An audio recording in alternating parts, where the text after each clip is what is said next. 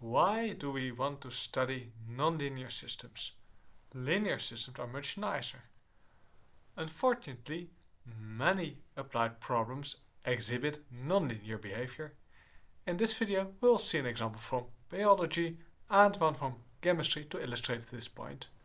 Okay, fair enough. But why don't we just put them on a computer and use some numerical question? Well, that's a good question, and we will discuss the answer at the end of this video, so let's get started. First application from biology, heavily simplified one. Suppose we have a population of zebras and of lions, and that's it. So we take a simplified model.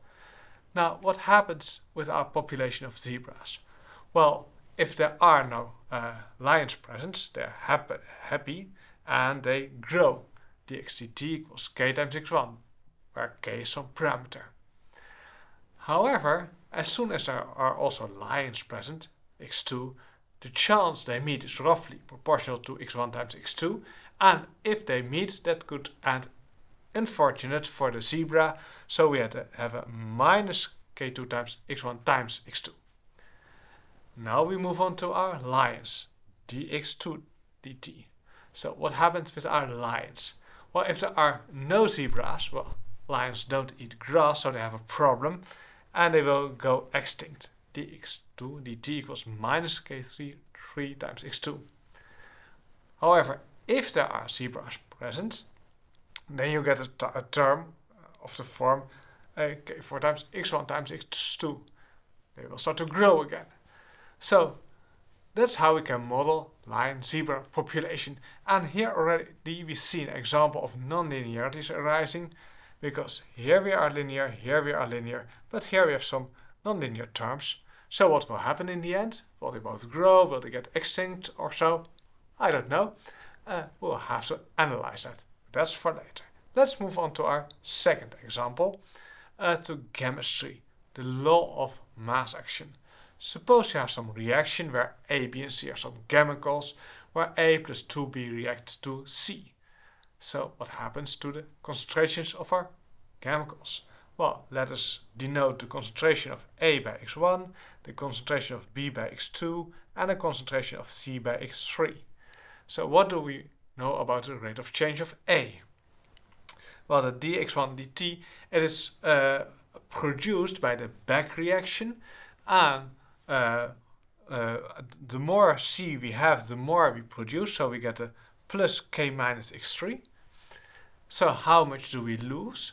Well, we have an A plus 2B, so we get a reaction as soon as 1A meets 2B. So an A, and B and a B have to meet, so that's roughly proportional to the concentration of A times B times B. So that is what's called the law of mass action, and modeled like this, minus k times x1 times x2 squared.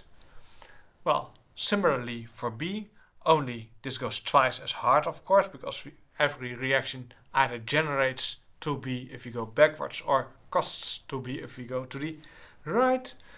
And C, the term is just the opposite as the term for A, because every time we generate C, we lose 1A.